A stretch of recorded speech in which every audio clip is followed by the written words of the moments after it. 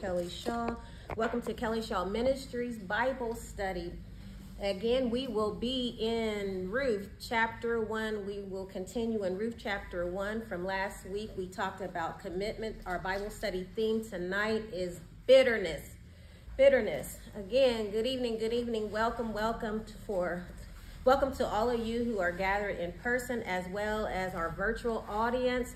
We'll give you a few minutes to come in. Again, welcome to Kelly Shaw's Ministry Bible Study, and we will be in Ruth chapter 1. We will be in the bottom part of Ruth chapter 1, beginning in verse 19. Our primary focus tonight will be verse 19 through 22, and our Bible study theme will be that of bitterness. So again, welcome everyone here.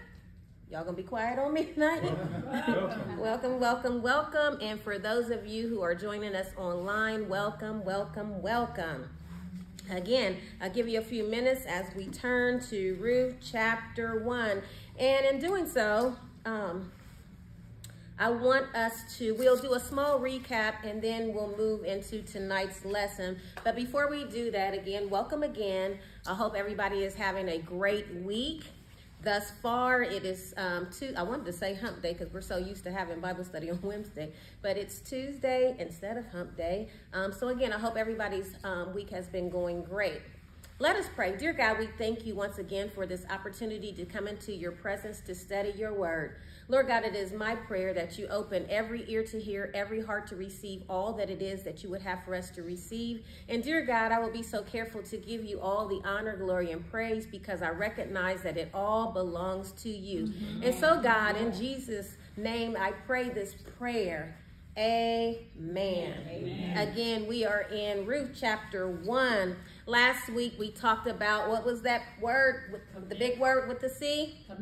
Committed, being committed. And we focused our attention on the three women, which one woman's name was Naomi, and she had two daughter-in-laws, right? Their names was Ruth and Orpah. And we talked about this word committed. And we used the example of Orpah and Ruth to show this idea of committed. We see that Orpah represents partial commitment because she was starting off committed, but at the urging of her mother-in-law, well, actually both women, Ruth and Naomi, started off together, committed. But then at the first urging of the mother-in-law, they both resisted the urging. Remember, we talked about urging. There's times in our lives where people will urge us to turn back and keep us from moving forward. They will talk us out of moving forward. Or we talked about external urgings. Let me back up. Let me slow down a little. I'm so excited tonight. We talked about external urgings, meaning that Naomi represented the external urging because she was urging both women to turn back. But we also talked about internal urgings, those things that we have within us, our desires and our appetites that keep us from moving forward in the things of God or moving forward on this Christian journey that causes us to perhaps turn back into a life of sin, because all three women were leaving this place called Moab, which symbolizes what? It symbolizes a place of, do you remember last week? It symbolizes a place of sin. Yeah. And so, again, both women started off right.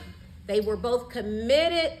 The first urging, both of them resisted the urging to turn back.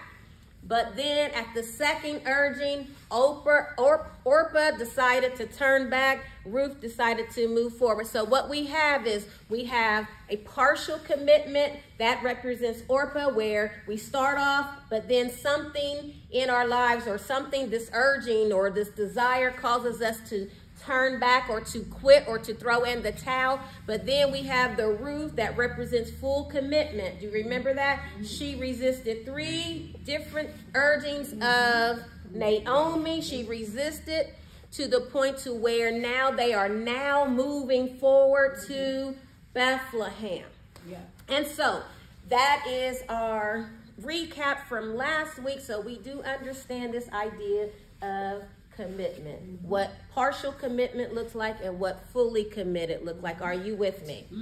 All right, great. What about my online people? Are y'all with me? We're with me. Give me the thumbs up if you're with me, right? All right, good.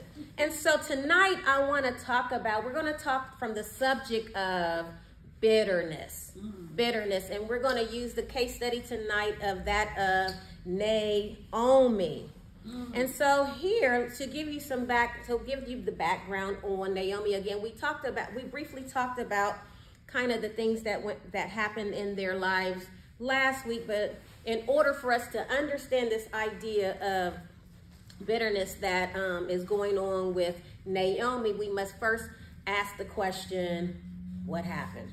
What brought her to a place of bitterness? Now, why do I say she's bitter? Because the text tells us that, she feels like her life is bitter.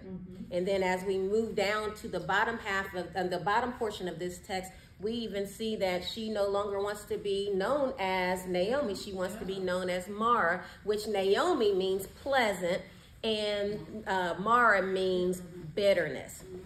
And so what has happened? What we can see in the text as we look at the top part of chapter 1, we see that Naomi has experienced multiple losses. She lost there was the death of her husband, and then there's the death of both of her children, her sons rather, okay? So she's experienced multiple losses. And so now when we're here in the text, after she experiences these losses, she is now in a season, if you will, of grief, because that comes with when you lose somebody, right? Anytime that you're experiencing the death of something, there's this idea of grief that is attached to it, right? And it's not just with the loss or the death of a physical death of someone. It could be the death of a relationship, a marriage. It can be the death of a job, a career. It can be the death of multiple things. Your position, maybe they phased out your position on your job, right? And so here we see that she has experienced multiple deaths. It's one thing to have your husband to die, right? Yeah. That was the first thing that happened to her. Here she is, again, how she ended up in Moab. It was her husband that took her and her sons to Moab because there was a famine in her native land of Judah, Bethlehem, Judah. Right. And so her husband, because of the famine, her husband takes her to this foreign land called Moab. They get there, and after some time, her husband dies. But in ancient time, when a husband died and the wife or the widow had sons, it was the son's responsibility to care for the mother. And so although the husband died, she still had two sons that she could fall back on for care. But then, she's experienced that death, so she's going through that grieving process. But then next, she finds that she's now lost both of her sons. And the text doesn't say, how far apart these deaths was, but within a 10-year span, she has lost her husband and her two sons, which not only that, to add salt to injury, is that how you use that term? Yeah. She loses all her kids. She doesn't have any more kids. So everything she's known is now gone.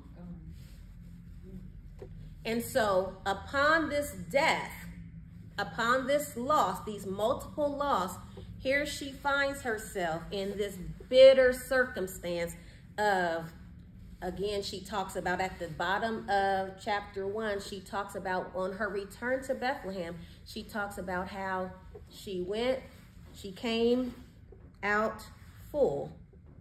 She went away full, meaning that when she went to Moab, she had her husband, she had her sons, right? She had it going on, if you will.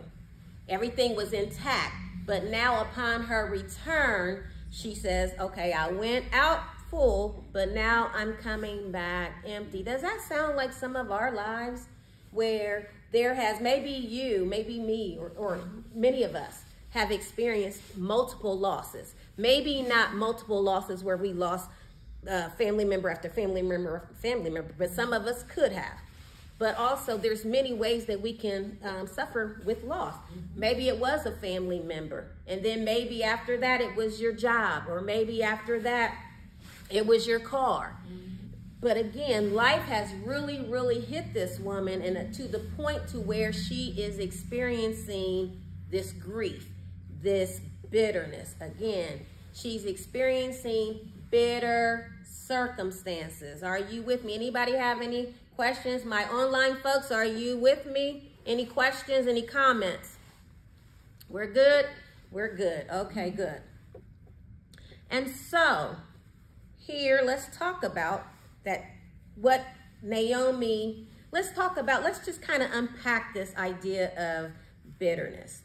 So before we move down to the lower part of chapter 1, let's go back, let's circle back to when she was urging her daughter-in-laws to turn back. And let's start in verse 13, where she is telling them, this is when they both are still trying to go with her, and she's telling them, she's basically urging them, trying to encourage them to turn back. And she says here at the end of 13, she said, "It is more bitter for me than for you, because the Lord's hand has turned against me." Can we park right there for a second?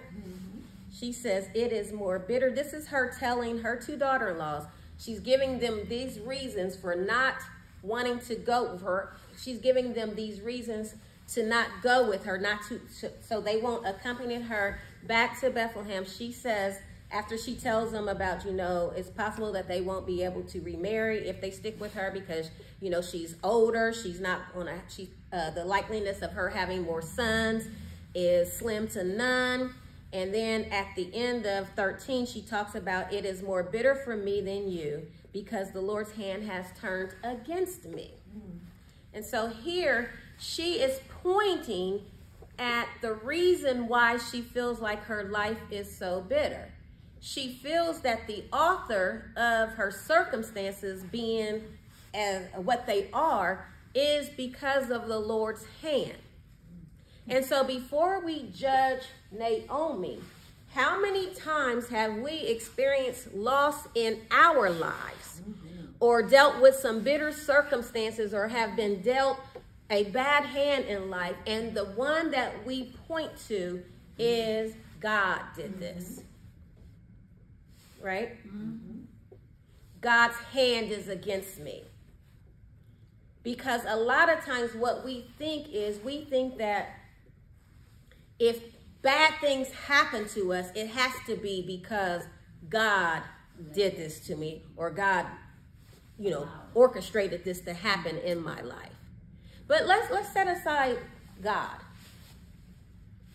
Anytime that anything happens in our lives, notice that we always tend to have to find someone or something to blame. If your life didn't turn out right, oh, it's because my mom wasn't there, or my dad was there, or my mom was on drugs. The reason why my life is out of control is because my mom. If my mama wouldn't have been on drugs, I would have turned out all right. Or either if, a situation doesn't work out within relationships, we blame one another. Oh, it was her fault, or it was his fault. We tend to want to blame. We have this thing where we have to blame something. But sometimes there's things in our lives that happen in our life, and there's no one to point to. But something within us causes us to want to blame. And so here, with this bitter circumstance that Naomi finds herself in, she says, the first thing that she says is she points to God. She says to them, it's more bitter for me than for you, because the Lord's hand has turned against me. just because things happen in our life, it does not mean that God's hand is against us. I need to say that again for my online folks. Just because bad things happen to us doesn't necessarily mean that God's hand is against us. Okay? But here she says, his hand is against us. Now, there's times in our lives where there is consequences that we must serve because of some of the actions that we have taken in life. Or sometimes God can, if we find ourselves outside of God's will, again, there's consequences for being disobedient. But here, we don't know that, let me back up. For her to say, God's hand is against me, she's basically blaming, she's saying that the reason why this has all happened to me is because God is against me.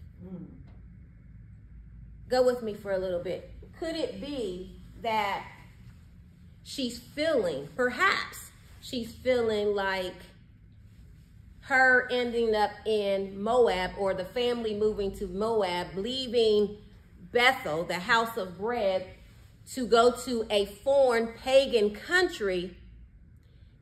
Perhaps she's feeling the guilt of leaving where she should have been planted. But let's go here. She's not the one that took the family there. The husband, well, the lights just went off. What's that about? Let's keep going. Check the lights for me. Wow. Where was we at, guys?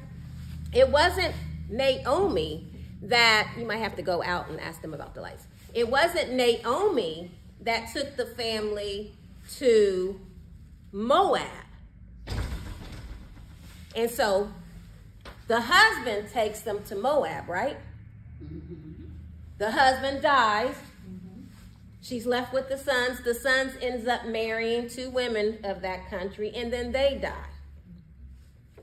So the circumstance that she finds herself in, can we say that it wasn't directly her fault? Sometimes the decisions of other people lead to us, I like that word, places us in different or bitter predicaments, right? Well, I was just thinking, maybe she said it the wrong way, because she doesn't have a husband to complain about, because he's dead, and her sons are dead, so she can't blame a husband. Thank you. All right. We got lights back. Like a delay. Okay. Press it, and then you wait 1, 2, 3. Thank you. Okay. Thank you so much. Sorry about that. And so, again, we have this thing about us that we have to blame something or somebody. And so here she says, his hand, the Lord's hand is against me. But not only that, she's on her way back home. But even though she's on her way back home, she's still saying that it's going to be bitter for me. She's headed in the right direction. She's headed home. Even if they ended up in the wrong place, she suffered some loss, and we don't know that they died because they were there, because the deaths could have occurred in Bethlehem. And see, that's another thing. A lot of times people think that maybe the deaths happened because they were in the foreign country or the pagan country. But the text does not tell us directly that that's why that was. Because again, the deaths could have happened anywhere. It could have happened on the road there. It could have happened in Bethlehem. It could have happened anywhere. But the thing about it is, she's already talking bad about her future. Do you see that? She says, it's bitter for me. Y'all don't need to go with me because it's bitter for me. than for you. Meaning that even though she's headed to the house of bread, because remember early in this chapter, it talks about how she, after these deaths have occurred, she heard that the Lord was blessing his people in Bethlehem, the place that she's from. So she's already knowing that the Lord is blessing the people. She's headed back home towards the blessing, yet she's saying it's bitter for me. And sometimes when we find ourselves in these bitter circumstances, it's hard for us to see what tomorrow is going to be. Yeah, today might have been a bad day. Yesterday was even worse. But maybe, just maybe, the tide will change, or the Lord will bless me if I keep moving forward in the right direction. But here, she can't see past what has happened to her. She can't see past her circumstances. So she's stuck in this mode of, it's bitter. And so she's pushing these women away, these women who she already says, you've already been kind to me. You've been kind to my sons and to me. But yet, because my life is bitter, because it's bitter for me, I can't see anything better for me, I think you guys will be better off turning away. And sometimes when we're in a season of bitterness, when we've been in this bitter circumstance, when we find ourselves being in a bitter circumstance for a long period of time, sometimes that's what we do. We push people away. We like to isolate ourselves. Instead of having the company of those who love her, her daughter-in-law, those who have been kind to her, I'd rather go this road by myself because I'm feeling some type of way. Right? And maybe bitterness is not what we are going through. Some of us is going through. Maybe bitterness is not our thing. Maybe it's anger. Maybe it's depression. And maybe, you know, sometimes when you're depressed or you going through situations or you angry about something, we isolate ourselves. We don't want to be bothered with nobody. Especially those who are trying to help. These two women represent people that have tried to help, that has helped her, that wants to help her, but yet she's rejecting the help. Amen. But I'm talking about bitterness tonight. We're talking about emotions. You know, maybe your thing is not bitterness. Maybe you're not dealing with bitterness. Maybe you're dealing with anger. But it could be that you are dealing with bitterness, but just haven't put your finger on it because you think it's just anger. But what bitterness is birthed from anger. Bitterness takes root when we are hurt by others, or we think a situation that we were in is unjust or unfair. It takes root. Bitter is related to anger and resentment. Anger festers and builds up in our heart, and then next thing you know, bitterness takes root. And so here, in this bitter circumstance, she's pushing her help away. Those who want to help her, she's pushing them away. She's trying to urge them to go back. She wants to go down this road alone. And again, before we start judging Miss Naomi, some of us do the same thing. Some of us won't answer the phone because we don't want to be bothered. We want to just tuck ourselves under the covers and just stay in our bitterness because we're angry, we're upset. And many of us don't even really know how to really navigate the space that we're in. And so, again, she can't even see past today. Again, she heard that the Lord was blessing. She's headed in that direction, Yet she's saying, I'm bitter. It's bitter for me. You shouldn't go with me. But not only that, notice that also, you know, she's wanting to isolate herself. She doesn't see any hope. Bitterness also makes her feel like she has nothing left to offer. Nothing left to offer, especially people when we've been stripped of things, when we've had, she's had multiple losses. She feels like she has nothing to offer. Could it be that, here we go, could it be that her identity was in her man or her kids? And then when that was stripped from her, she felt like she had nothing else? We have to be careful. And I'm not saying that's what it was for her. It could have been. Because she lost her husband, she lost her children. And here she is alone, feeling like she has nothing to offer them. But I would argue she had a lot to offer both women, because both women were in a place that was pagan, meaning that they worshiped false gods.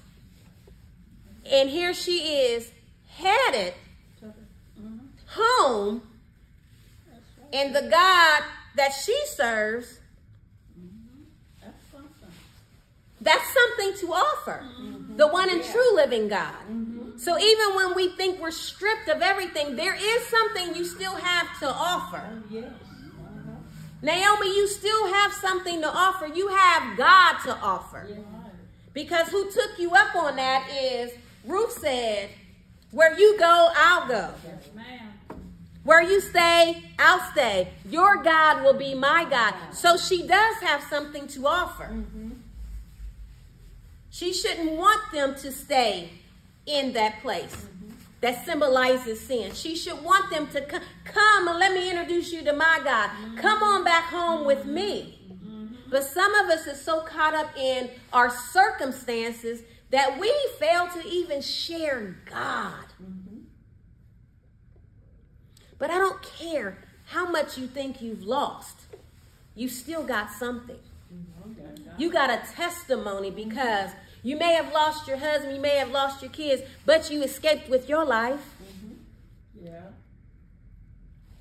And you having your life, the very thing that you escaped with your life, that right there is enough to say that you still got purpose. As long as you got air in your body, you still have purpose. It may not feel like it. Yes, suffering, loss, multiple loss. Yes, it hurts. It cuts.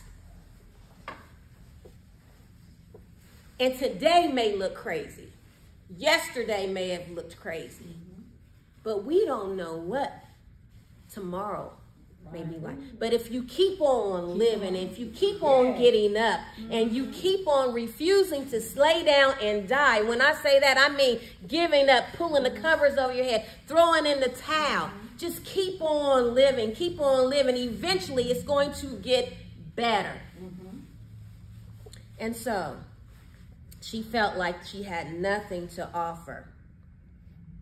And again, but the wonderful thing that we can see here, the picture that we can see here is, although she's bitter, and although all of that stuff happened to her, she's headed in the right direction.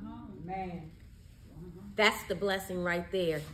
With her woe is me, with her bitter self, she's headed in the right direction. Even though she's blaming God for her circumstance, she's headed in the right direction. So we can applaud her tonight, because she's moving forward in the right direction. Even though her emotions is not aligning up with it, she's still headed in the right direction. She's headed home. She's not headed away from God. She's headed towards the house of God, right? Amen. And so we can learn a lot here from Naomi. She may not have had everything together, but she was headed in the right direction. Are you headed in the right direction? Because God's arms is wide open to receive us with our bitter selves, with our crazy selves, with our angry selves, with our hurt selves, our divorced selves, our just got out of jail cell, on my way to jail selves. God's arms is open. All he wants us to do is come home. Move forward towards him. Leave where you were, that place that represents loss, and move forward. Amen. Any questions, comments, or concerns? Are y'all with me? We get you? All right. We good? Virtual audience, let me know you're with me. Thumbs up, thumbs up. You got any questions?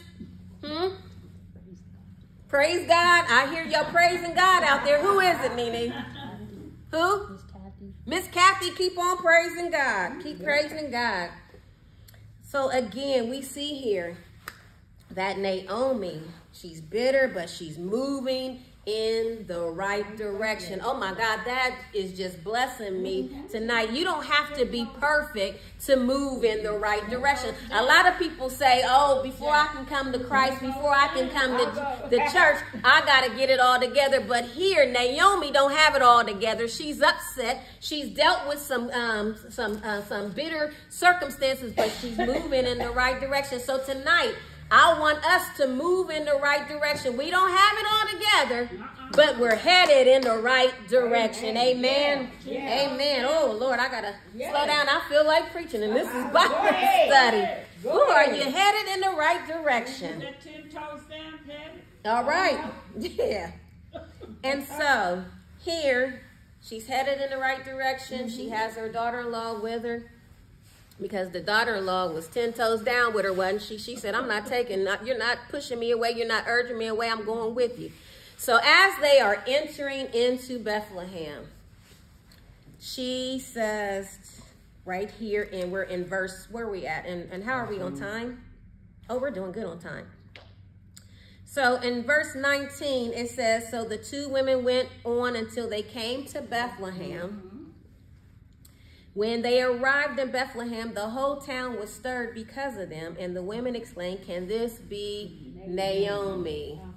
And it could be because, you know, it had been over 10 years. Maybe they didn't really recognize her. They hadn't seen her in a while. Or it could be that she aged, or it could be that the circumstances that she endured maybe showed on her. Because sometimes when we've gone through some things, it can kind of show on us, right?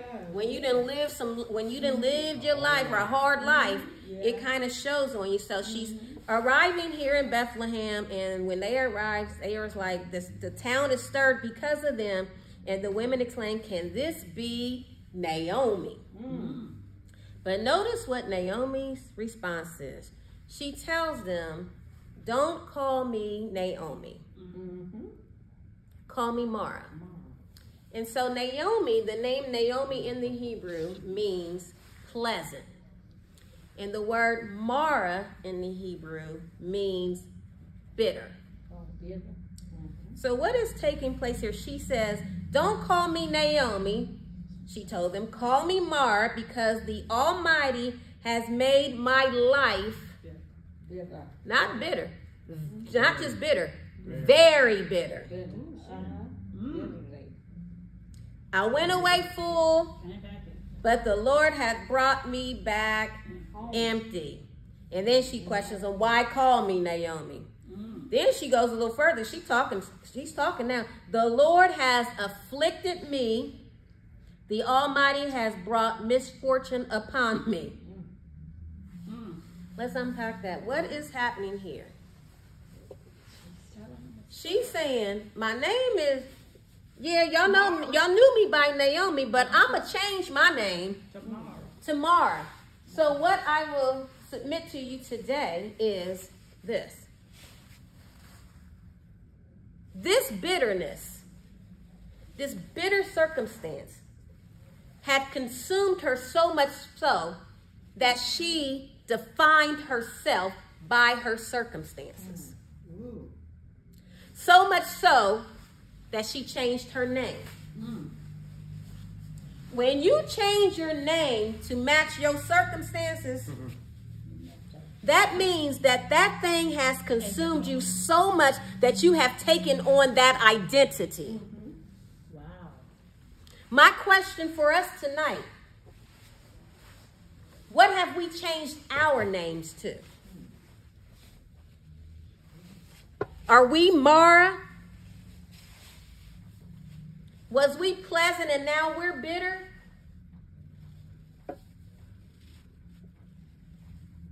Is our name anger? Is our name resentment because of what life has dealt us? The hand that life has dealt us? The trials and tribulations that we have been through, gone through? Death is going to come to all of us. That's facts. One day, you're going to lose your mama. You're going to lose your kids. You're going to lose your father. One day. That's facts. And it's going to happen to all of us. All of us is going to experience some type of physical death with a relative, a close friend, church members, pastors, all of that. But are we going to allow those circumstances, whether we suffer the loss, where a physical loss, somebody died, or the loss of a job, the loss of a relationship, the loss of property? Maybe you had your house got foreclosed on. Maybe you got scammed. Maybe the repo people then picked your car up, or they looking for it, and you got it parked down the street somewhere tucked. But they crafty now. They got GPSs now. They can find your stuff. So you better take all your stuff out your car, put it in the house before they get you. And I'm not wishing that on anybody, just some wisdom. But we can't allow life circumstances, negative circumstances, to define who we are. We cannot be so consumed in it that we become that. She told them, don't call me Naomi, who God designed and called me to be. I'm going to come up with another name because I'm identifying with my circumstance. Call me Mara because I'm bitter. I'm grieving. I done lost my husband. I done lost my sons. I went away full. I had it going on. I'm coming back. I ain't got nothing. No hope. No hope that things was going to change for her. Not to mention that they're coming during barley harvest. She's coming back. She's returning during a season of blessing. But she doesn't recognize it because she's so consumed with her circumstances, with the bitterness, that she can't even see that she's walking into a blessed, a harvesting season. And that's the problem with many of us. We're so consumed with our life and how it's taken a turn for the worse, or we've been dealt a bad hand, and you know we always talking about who got their foot on my neck. I can't get up. I can't get a job. I can't do this. I've lost this. I lost that. That we can't even see that God is leading us on a road to bless us. Right. And so we have defined ourselves by the circumstances. We define ourselves by the loss. If I don't have all of this, then I have nothing. But we all have something. We have the Lord. It's this Christian journey. It's not always going to be, like I said last week, it's not always going to be easy, but it is beneficial. Because you can try to do this without God or with God. You pick. You can bear it a little bit better when you have the Holy Spirit living on the inside of you. You have God leading and your Holy Spirit leading and guiding you. Again, are we going to be so consumed. We have to be careful. We have to be careful to not rename ourselves. We are not defined by that divorce. You are not defined by the divorce. You are not defined by that addiction. That's what you did. That's not who you are. You're not defined by that long record you have of crime. That might be what you did, but it does not define who you are. It doesn't change. Naomi, it doesn't change who she is. What she did, it doesn't change who she is. It changed how she saw herself. See the wheels turning. Do we have any questions out there in the virtual land? We good? We good? We good? Good, good, good. So again, she changed her name. She changed it. So not only did she change it where that's what she believed, but notice she told them. It's one thing, okay, that's bad enough when we convince ourselves that when we define ourselves by our circumstances. But she also went a step further and said, that's how I want you to know me. Right?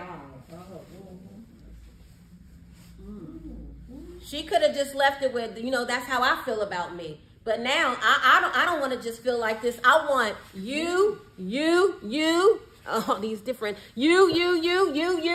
I want all of y'all to feel the same way that I do. She told him, don't call me that. Here's my new name, Mark.